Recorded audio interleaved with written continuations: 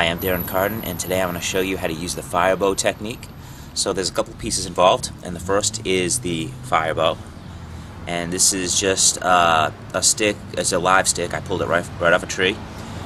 And you attach a rope to either end of it. So you've got something like this, and it's important to note that there's some give on the rope. It's not tight, you know. The second piece is a spindle, and this needs to be a soft wood. I found that pine works well, although I'm sure there's better wood.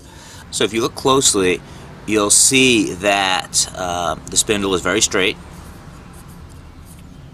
and the sides are different. This side is fairly big, and this side I've shaved down quite a bit. And the reason for that is that this side is going to be the side that's generating the friction.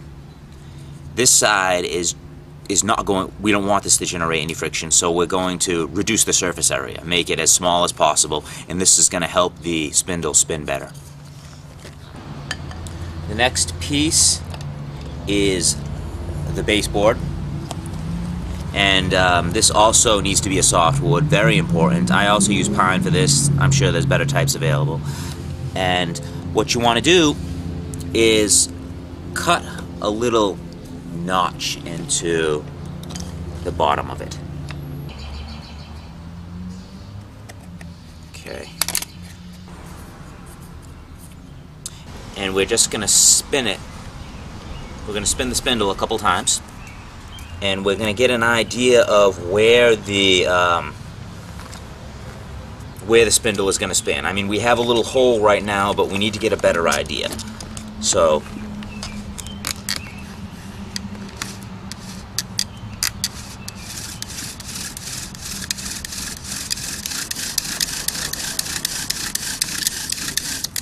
okay, that's perfect. Now we know exactly where the spindle is going to be, and from here we're going to make a triangular cut in the wood for the dust to fall.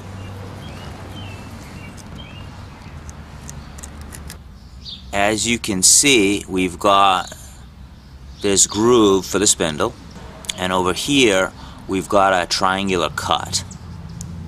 So what's going to happen when you spin the spindle in this thing, hot dust is going to be generated, and that hot dust is going to fall in this hole, and it's going to build up, and when I get enough of it, it's going to actually turn into an ember, and from there I can blow the ember into flames. So the last piece is the bearing block, and all this does is it's got a little hole in it, and the spindle, the top of the spindle, goes here, and then you'll have the baseboard here, and it just sits like this, and it's going to spin.